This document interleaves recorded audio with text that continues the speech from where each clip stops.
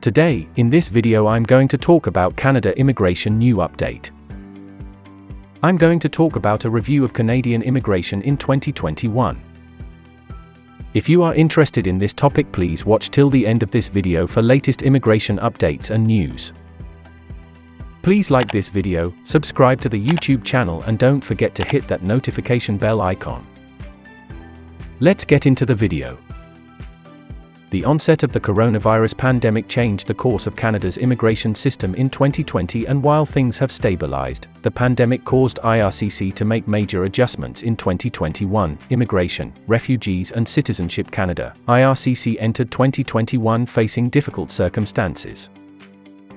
Immigration application backlogs were growing, many newcomers such as confirmation of permanent residence, COPR holders waited in limbo overseas, COVID case levels were high at home and around the world, vaccination rates remained low.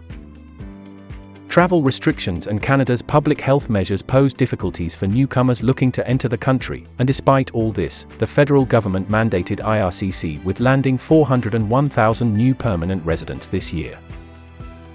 IRCC decided early in the year the best way to achieve this goal was to transition as many temporary residents living in Canada to permanent residents. The warning signs of this policy shift at the beginning of the year were obvious in hindsight, but still left stakeholders guessing in the absence of official IRCC policy statements.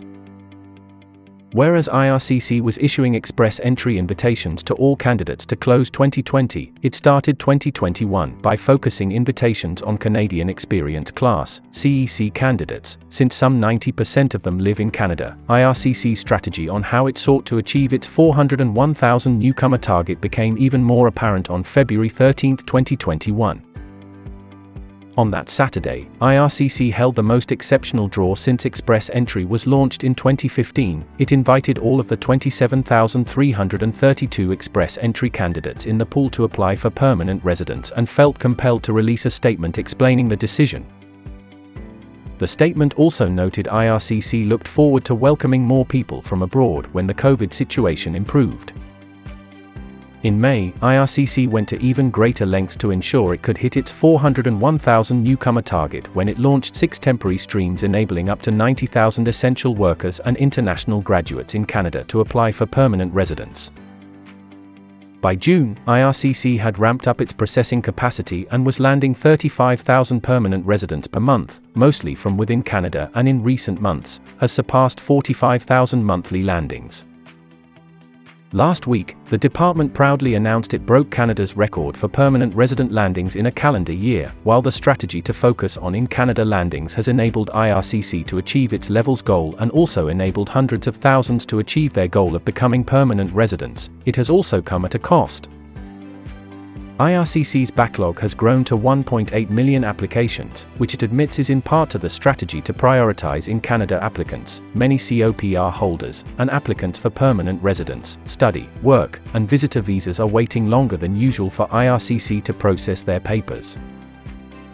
Federal Skilled Worker Program (FSWP) candidates, who were the main group of express entry immigrants prior to the pandemic, continue to wait patiently for their names to be drawn from the pool. Moreover, the in-Canada strategy has seen Canada's population and labour force growth slow, which has contributed to some of the highest job vacancy levels in Canadian history. IRCC remains constrained by many circumstances out of its control, such as COVID case counts and government lockdown measures in Canada and abroad, as well as the Canadian government's travel policies. For instance, the Canadian government's decision earlier this year to ban flight arrivals from India, a ban which has since been lifted, by far Canada's leading source country of newcomers, posed a major obstacle for IRCC. Despite ongoing challenges, IRCC has worked to keep the immigration system functioning. In January, for example, it announced a policy allowing post-graduation work permit (PGWP) holders to apply for a one-time extension to get an open work permit. The purpose was to give those in Canada more time to get the work experience they need to be eligible to apply for permanent residence. In the autumn, as another example, it invited 30,000 sponsors to submit parents and grandparents program applications. Such policies are, of course, shaped by the elected government of the day. In September, the Liberal Party of Canada was re-elected to a third consecutive mandate. Since assuming power in 2015, they have overseen significant increases in Canada's immigration levels from some 260,000 new permanent residents then to over 400,000 today. Following the election, Prime Minister Justin Trudeau appointed Sean Fraser, a lawyer from Nova Scotia, as the new immigration minister. Earlier this month, Trudeau assigned Fraser with a new immigration mandate letter. Among Fraser's marching orders include continuing to oversee higher immigration levels, improving application processing times, resettling 40,000 Afghan refugees, and bringing families together more quickly. This year is ending in a similar fashion to how it started. COVID levels are surging in Canada and globally, resulting in increased uncertainty. Nevertheless, the Canadian government continues to view immigration as an important means of supporting Canada's economic and social recovery. Although the pandemic will continue to pose challenges for IRCC and newcomers alike, Canada's overarching immigration policy goals remain unaffected by the pandemic. Which means the arrival of permanent residents, temporary foreign workers, international students, and visitors should eventually return to normal and will likely exceed pre-pandemic levels once the worst of the crisis is behind us. Hopefully the details and information is presented in this video is helpful. Canada Immigration News Channel will be releasing a new video when new information is available on any of these updates or requirements. If you have not subscribed, please like this video and subscribe to the channel.